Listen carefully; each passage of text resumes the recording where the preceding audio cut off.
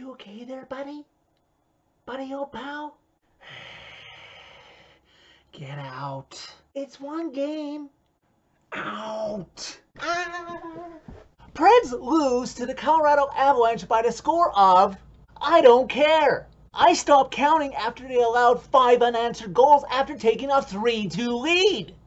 Don't be expecting the same old PFR where I break down every single goal by both teams. This team failed to show up tonight, so I am not going to give a full effort on the PFR then. Outshot and outscored nearly 2-1. I know there were some questionable calls by the officiating when this game was still in reach. But you can't be blaming the refs when you allow 3 goals in a minute 31, 4 goals in 2 minutes and 21 seconds, and 5 goals in 4:35.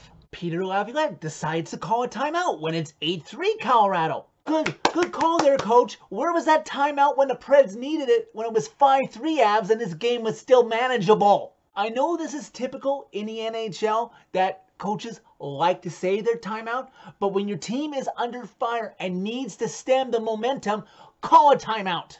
Don't worry about not being able to challenge a play later on in the game when you need to stop the bleeding now. Nobody was good in this game for the Preds. Not the coaching, not the forwards, not the defense, not the goalies. This is an Avs team that was without Gabriel Landeskog and Mikko Rantanen, and you perform like that?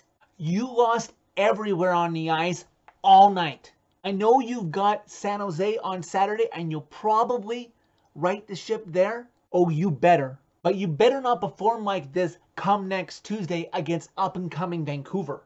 I'll be even more ticked if you do because I'll be at that game in person. I've said it before in this early season. You can have games like this once in a while, but don't make it a repeating pattern. I let the LA loss go because you battled back and made it close right into the end of the game. But if you have another lopsided game like this season, I don't know what I'll do. But just don't do it and be safer for it. I'm out.